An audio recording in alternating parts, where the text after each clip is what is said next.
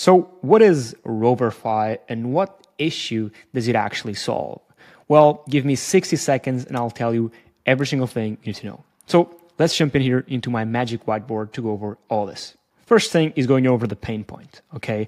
The pain point is you have a SaaS, meaning you have support tickets, okay? People ask questions. It's normal. Now, you use one of two things, either human support or AI chatbot support, okay? And both of these are great, as long as humans know exactly what your product does, what every single feature does, what each button does, and they can explain in detail and clarify any questions your customers might have, well, it's amazing. Same thing for AI chatbot, right? As long as the AI chatbot has all the context about your SaaS, well, it's able to solve any issue any customer might have. But the thing is that oftentimes, and I'd say 99.9% of times, both humans and AI chatbots lack one thing. That one thing is context, right? Let's go over the second one right here. AI chatbots usually are connected to your documentation, okay? Documents, docs, okay? And I'll give you a tangible example here in our own SaaS because I think it's important that I give you tangible examples on how all this works. If you open up here our help docs, this page gives users an insight on how every single one of our features works, how every single flow works. It has step-by-steps. He has FAQs going over every single thing. And so then when we connect this little AI chatbot right here, right, and people ask questions, well, it takes into account the context of our documentation.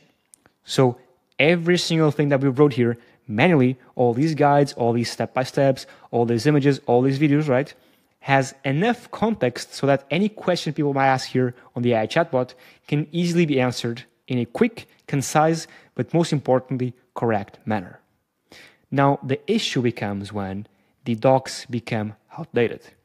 Well, you release a new feature, you change the UI, you change the UX, you change where the button is. Well, then what you have to do is go and update the documentation or write new articles. I'll give you an example. This documentation was written last year. And since then, we changed our name. We're now named Arvo, okay? Our UI changed a lot. Our app does not look like this at all.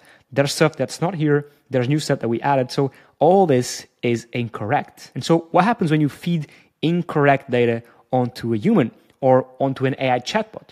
Well, the answers it's going to give people are wrong. And so that's precisely the main thing Roverfy fixes, right? It has AI agents that log in onto your app, test every single feature, click every single button, test every single edge case, every single flow, right? Have all the context there is about your app, even things you might not even thought about. They have all the context because they log in and test every single thing. And then after that, they feed, right, all this context onto your AI chatbot. And then the AI chatbot has all the context it needs to answer your customers. And so Roverfy is not an AI chatbot. Roverfy is what's behind it. Roverfy uses AI agents to give context to your AI chatbot, which is something we all need.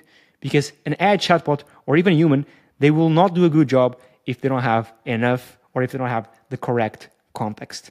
And so by having these AI agents, right, by deploying thousands of AI agents onto your site, we deploy thousands that use and understand your product, they'll have all the context they need to then feed it onto your chatbot so the chatbot can answer the customer queries without any single issue.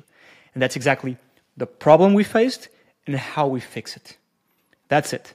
That's what Roverfy does. So if this interests you, well, either click here on getting a demo and we'll speak directly with me and see how we can integrate this onto your SaaS, or just click on get started and give it a go for yourself. No commitment. There's a free plan. So yeah, that's it. Thank you so much for watching all the way through, and I'll catch you on the next one. Take care.